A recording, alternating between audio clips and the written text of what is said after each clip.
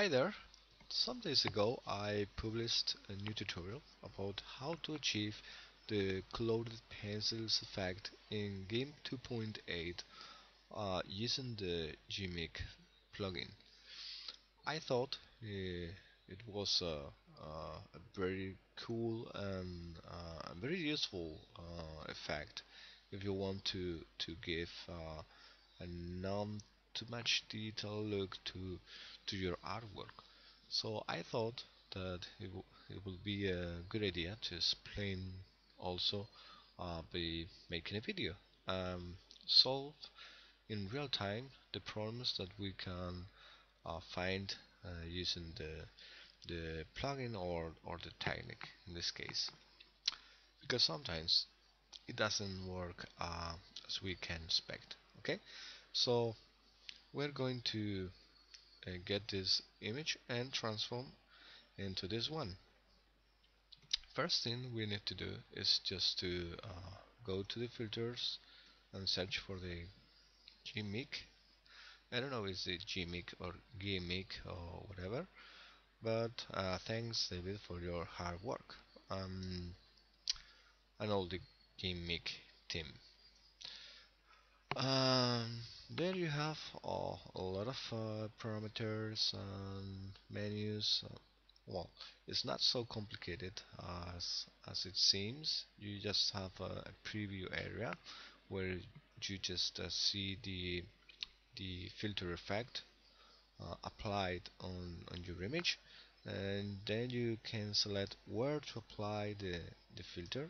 In this case, I'm going to use a new layer, and by default is in place. I'm going to use the new layer.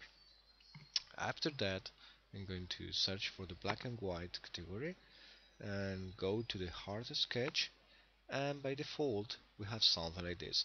If we want to see the default state of any of the filters, we just click in the reset and the filters get the default or factory settings. Okay, so in this case hard sketch make just a bunch of lines describing all the contours using the edges as a threshold. I think this is the way that it works, because if we reduce the edge we start to see this as a rainy effect and a bit weird.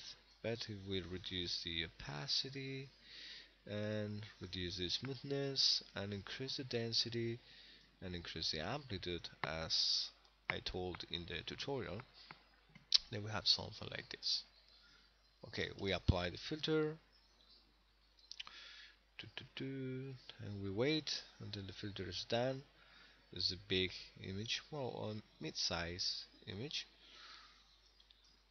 uh, it can take a few seconds, but the result, here we go.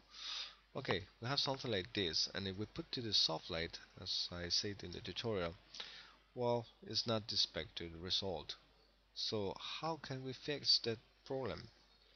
The problem is that the layer doesn't have the amount of texture that we need. We need a lot of more of grainy texture. Okay, so we only have this texture, as you can see here, not too much, and we want to increase it. So we repeat the filter.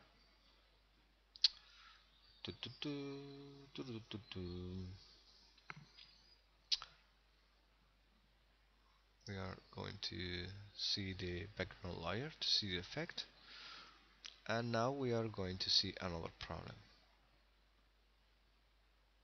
that I made just to show you one thing. Okay, we have this this is strange thing, but yeah, you see the info is there, and if we zoom it a bit, you see that there is a lot of grain texture that we want to apply in the soft light mode, and we see well, it's not the expected result. So we're going to modify it using the curves a bit and just do it something like this. There you have it, the grain. This step can be um, tweaked as much as you can. So we get something like this. Let's see its overall mid-grade size. So it's okay. Then we delete this layer because we are not going to use it, and duplicate as we taught in the tutorial. Uh, oh, sorry, as we learned on the tutorial. My English is sometimes terrible. Now we have to make the pass. Okay, we're going to reduce this, reducing the the blacks. Okay, it's more or less just more or less, yeah. Okay, this one. And now I'm going to make a duplicate again, and using the resolve, and I'm going to apply it. I'm going to search for my faves in the contours. This is the contours pass, but I call it here in a different way. I reset and then apply, and we wait, and we have something like this. Just as I'm using a new layer creation, I don't need uh, the other layer. Okay, so we have this cost effect, but if we put in the soft light, start to see that this is more or less that we have in the other image. So now we have to reduce the intensity of light, uh, reduce the exposure, but keeping all these contours that we want to keep. Okay, so how can we do it?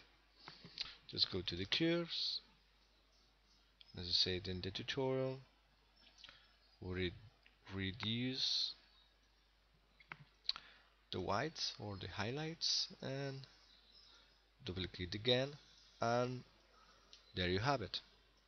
This is basically the same thing that I did in the original image that I used for the tutorial, and I hope this brings some light about how to use the gimmick filter with hard sketch filter to achieve this colored pencils effect. I hope you enjoyed this trick, and see you next time. Bye.